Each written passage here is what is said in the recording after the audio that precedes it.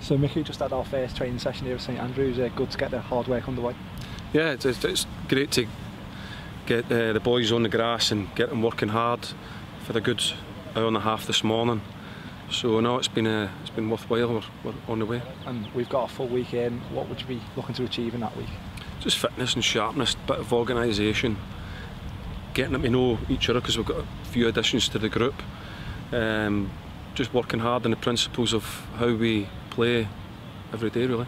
And good, like you said, good for new lads to come in. And it's a good way for them to bed in with this week here together. Yeah, because we're all together in the same environment for pretty much all the time, except for sleeping, really. So it's good that everybody's going to get to know each other. It's important that we all know how massive team spirit is.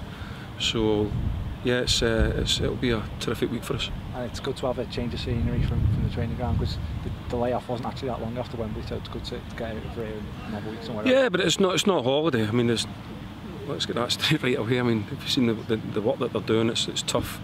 But it's great that we can control all parts of their life, if you like.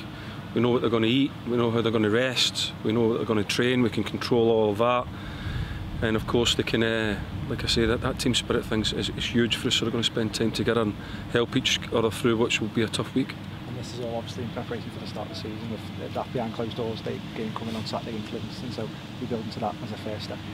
Yeah, I mean, it's step by step, isn't it? We know this place really well, we know what the environment, we know the pitches and all the rest of it, so it's good that we come up here, we know what to expect.